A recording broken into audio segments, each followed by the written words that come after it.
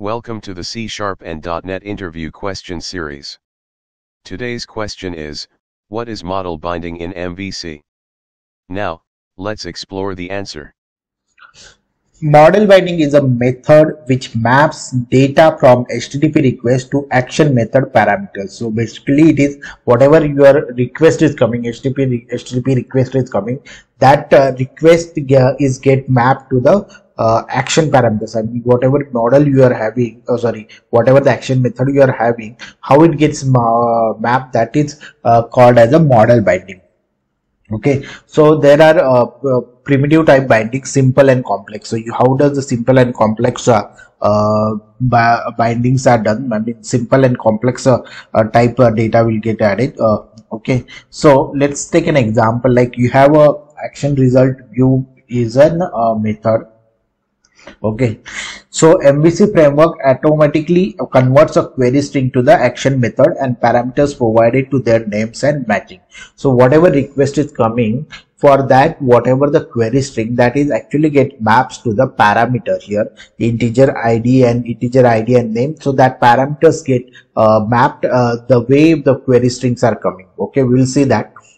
Then second point is this binding is a case insensitive. So ID, the small letter ID and the caps letter ID or the mixture will consider, right? Okay, so that doesn't matter here. It is a case insensitive.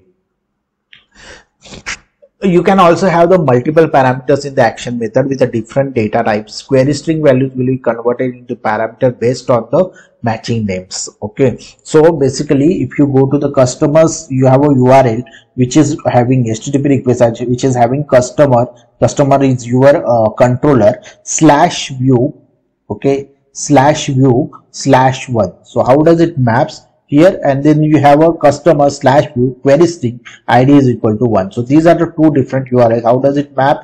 And then there's another URL, customer view ID and name Jitendra. So what will happen is, if your request is coming like this, customer /view/1, then it will get map to the action method where you are having the integer ID. So ID will get value as a 1 here with both these cases, whereas the second case, ID will have a 1 value and name will have a this Jitendra value. Okay, so basically your query string ID and this ID parameters get mapped. We will see more. Thank you for watching the video. If you'd like a more detailed explanation, please check out our complete video. The link is provided on the screen. If you enjoyed the video, please like, share, and comment. Don't forget to subscribe to the channel and click the notification bell.